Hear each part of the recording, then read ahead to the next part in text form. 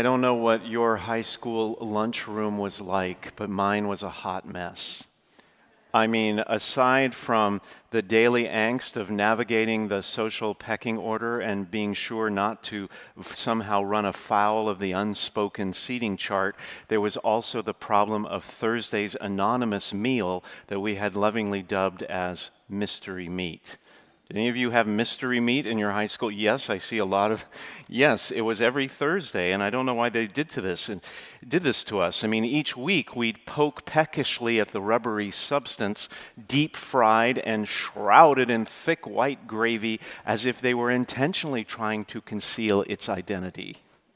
We'd work up the courage, or at least we'd try to work up the courage, to ask one of the buxom hair-netted lunch ladies what it was. But the death stares emanating from the counter made us think better of it every week. So, week after week, we'd just sit there and we'd ask each other, what is this? Which is exactly what the ancient Israelites asked when they woke up one morning in the desert and found the ground covered with tiny white wafers. What is this, they asked. You see, after leaving Egypt and wandering in the Sinai desert, they had begun complaining to Moses, and they weren't shy about it. They were complaining about the shortage of food. Oh, we wish we had died at the Lord's hand in the land of Egypt, as we sat by our flesh pots and ate our fill of bread. But you, Moses, you had to lead us into this desert to make the whole community die of famine. Glad I wasn't Moses.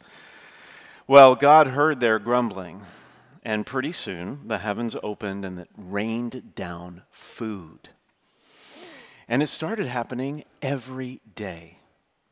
And the Bible says that it looked like hoarfrost, like fine crystals of hoarfrost in texture. And then in another place it says that it looked like coriander seed. It was white, and the taste of it was like wafers made with honey.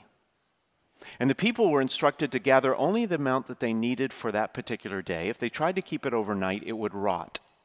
Except on Fridays, when they could collect a double portion and save it for the next day for the Sabbath, on which they were not allowed to gather any food. And from their question, what is it, or manhu in Hebrew, the mysterious substance became known as manna. Manna from heaven. But that wasn't the end of the story, because the Israelites, ever demanding, later started to complain again. This time they were sick of the monotony of manna. Oh, we remember the fish we used to... You like my overacting? Oh, we remember the fish we used to eat without cost in Egypt, and the cucumbers and the melons and the leeks and the onion and the garlic. But now we see nothing before us but this manna. They were disgusted with it, the lack of variety. And they called it, in Numbers chapter 21, verse 5, wretched food. Food that God had given them. Wretched. They were sick of it. But despite the reaction of their ancestors, later generations of Jewish people were actually grateful for this life-saving substance. Now, there's been a lot of scientific explanations for manna. Scientists keep trying to figure out, how did this happen? And some of the explanations are that it was a swift-growing algae on the floor of that carpeted the floor of the desert overnight when there was dew and it was wet. Others think it was some type of fungus. My favorite one, the most recent explanation in the literature, is that manna was actually the digestive byproduct of an insect feeding on plants. Yuck. But the Israelites ultimately came to attribute it, as it should be, to a miracle from God. And it was later extolled in the Psalms as the bread of angels. And it became an essential feature of the Jewish origin story. So much so that the people that Jesus encountered in the gospel reading today used that story of manna to challenge Jesus. You see, Jesus had just fed thousands of people on 2 fish and 5 loaves of bread. It was a miracle, but they didn't see past the food. All the people wanted is food. They didn't see the miracle. God sent his disciples after that across the Sea of Galilee in a boat, and he came later. But then the crowd showed up the next day, and Jesus realized that all they wanted was more food. So he said to them, "Do not work for the food that perishes, but for food that endures for eternal life." Now, if somebody said that to you, you might be a little confused, right? What does that mean, food for eternal life? They were confused, the people, and so they were wondering, what kind of work would you do to get food for eternal life? So Jesus explained, this is the work of God, that you believe in the one he sent. In other words, they had to believe in Jesus if they wanted food for eternal life. But then their hearts were hardened. You see, they believed in Moses. Moses was the one sent by God, not Jesus, Moses. Moses was the one who led the people out of slavery. Moses was the one who fed them in the desert with manna. So they threw that back up in Jesus' face and said, our ancestors ate manna in the desert. As it is written, he gave them bread from heaven to eat. So they challenged Jesus, and he had to set them straight. He's like, look, it was not Moses who gave you the bread from heaven. It was God, my Father in heaven, gave them the true bread from heaven, and he is the one who will give you the true bread of heaven. And so finally they seem to be convinced. They demand this bread. They say, give us this bread always. And then Jesus delivers the coup de grace. I am the bread of life, he says. I am the bread of life. Whoever comes to me will never hunger, and whoever believes in me will never thirst.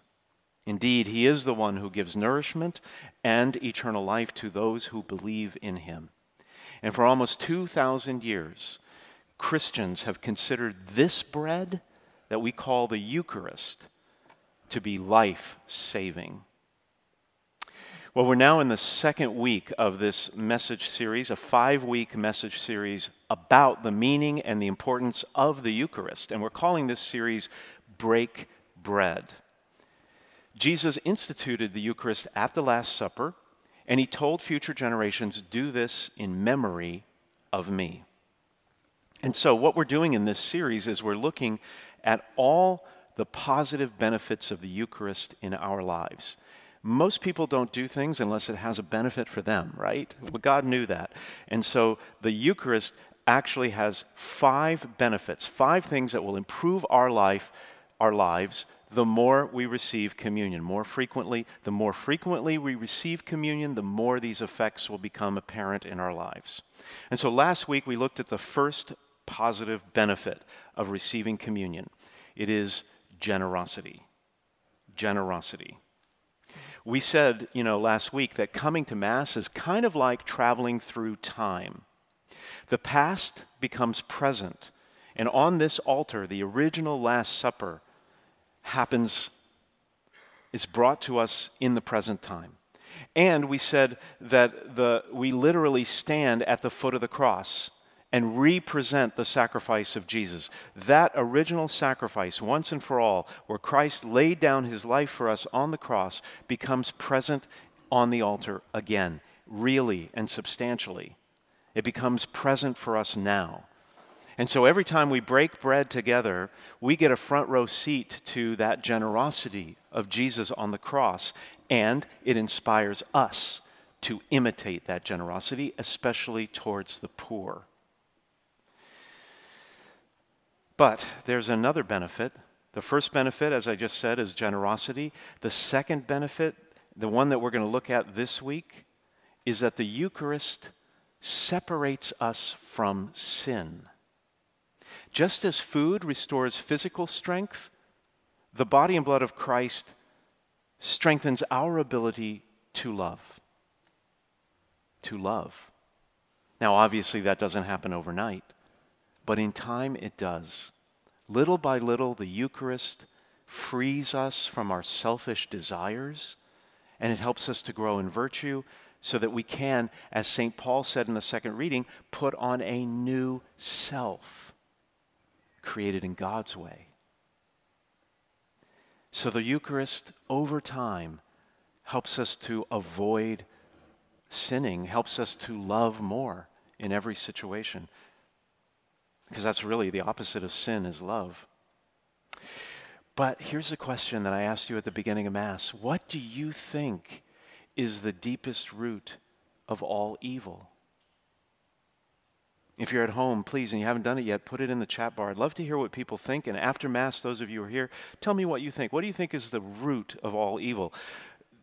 The author of the letter to Timothy said that the root of all evil is the love of money. Other people say that it's really pride or anger or greed or any of the other classically defined deadly sins. There's 7 of them. But what I found interesting is that the founder of the Jesuit order of priests, St. Ignatius of Loyola, you know, he did the spiritual exercises, very famous saint. He wrote that the origin of all evil is none of those things. The origin, the deepest root, the bedrock of evil in our lives is our ingratitude, our lack of gratefulness to God. We sin because we're not sufficiently aware of God's goodness or the enormous blessings with which He showers us every day. Ignatius says that if we actually understood this, that we were blessed at every moment, if we actually recognized everything that God has given us, we would always return God's love with love, and we would not sin. We would not be greedy, we would not be angry, we would not be prideful or love money inordinately. And if that's true, if you accept that, and I do, I like that explanation. I mean, it seems to be the deepest root of everything, evil. Then ask this second question. If ingratitude is the cause of sin, what's the cure? It's the Eucharist. It's the Eucharist. The Eucharist must be the cure for ingratitude, the lack of gratefulness to God, because the Eucharist is in itself a sacrifice of praise to God. In fact, the Greek word for Eucharist literally means thanksgiving. And as the Catechism of the Catholic Church says, the Eucharist is a blessing, meaning we bless God. It's a blessing by which the Church expresses her gratitude to God for all His benefits, for all He has accomplished. And that's exactly what Jesus did at the Last Supper. He expressed gratitude and thanks to God. Look at the Gospel of Mark with me for a second. Here's what it says in chapter 14. While they were eating, He took bread, He said the blessing, good words, the eulogy, blessing God. He broke the bread, He gave it to them, and He said, "Take it, this is my body." Then He took a cup, and what did He do? He gave thanks. Eucharistesis in Greek. Eucharist. He gave thanks, and He gave the cup to His disciples. They all drank from it, and He said to them, "This is my blood of the covenant, which will be shed for many." You see, Jesus spoke a prayer of blessing over the bread and a prayer of thanksgiving, or Eucharistia, over the cup. Did you know in the Jewish tradition, blessing God is not a bad thing? Like some people think, how can you bless God? God blesses us. It's blasphemous to try to bless God, but that's not true. In the Jewish tradition, blessing God is not something that's bad. In fact, it's something you should and must do. Blessing God and praising Him in thanksgiving must be a part of daily life. In fact, the Talmud, the kind of the guidebook for the Jewish religion, other than the Old Testament of the Bible, the Talmud says that it is forbidden for the human person to enjoy anything that comes from this world without blessing God first. It's why we say thanks to God before we eat.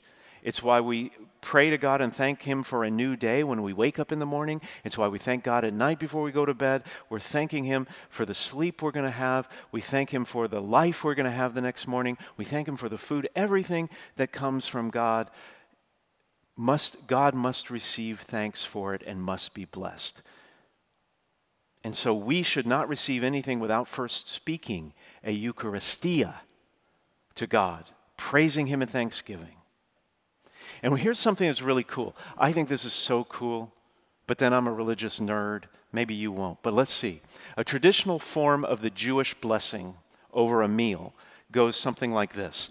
Blessed are you, Lord our God, creator of the world, you who bring forth bread from the earth. Blessed are you forever, Lord our God. Now, doesn't that sound an awful lot like what the priest says over the bread and wine as he's preparing the altar with gifts? Here's what he says. Blessed are you, Lord God of all creation, for through your goodness we have received the bread we offer you. And you all say, blessed be God forever. That is how we begin our Eucharist, with great thanksgiving. One other cool thing I want to point out. Malachi, chapter 1, verses 11. It's a book in the Old Testament. He was a prophet, Malachi, and he predicted that one day, from the rising of the sun even to its setting, God's name would be great among the nations, and everywhere they will bring sacrifice to my name and a pure offering. Now ask yourself this. What pure offering could human beings ever give to God? What pure offering could we give? Well, we believe that wherever on earth the Eucharist is celebrated, this prophecy is fulfilled. In fact, we're going to use the third Eucharistic prayer today, so listen for this. It says in there these exact words. From the rising of the sun to its setting, a pure sacrifice is offered to your name. Straight out of Malachi. Because we believe that Jesus, in the bread and the wine, is the perfect blessing and the purest sacrifice we could ever offer to God in gratitude for all he has given us. And it is through the perfect, grateful expression of the Eucharist that we are separated from sin. We grow in gratitude and ever so slowly learn to live and love like Jesus. You know, each year I look forward to the holidays. I know it's kind of early, but they're only 4 months away. I love it when the air begins to thin and chill, and the leaves fall, and the days darken, and our thoughts start to turn to light and warmth of hearth and home. And there's something profoundly pure about the Mass on Thanksgiving Day. Here at 10 a.m. every Thanksgiving Day, we celebrate a Mass. It's not a day of obligation. Catholics don't have to come. Attendance is not required, and yet hundreds flock to church on Thanksgiving morning. Before the games begin, before the turkey and the wine and the pecan pie, and they take a moment and they give thanks to the Creator of all that exists and from whom everything has been given. On that day, in the church, there is no complex theology to explain. There's no abstract mysteries of God to unpack. All of that complexity of our faith is stripped away, and the central tenet of what we believe comes to the fore. And the core meaning of the meal we share every Sunday is reduced to one simple, pure exchange of love. God blesses us, and we give Eucharist. We give thanks.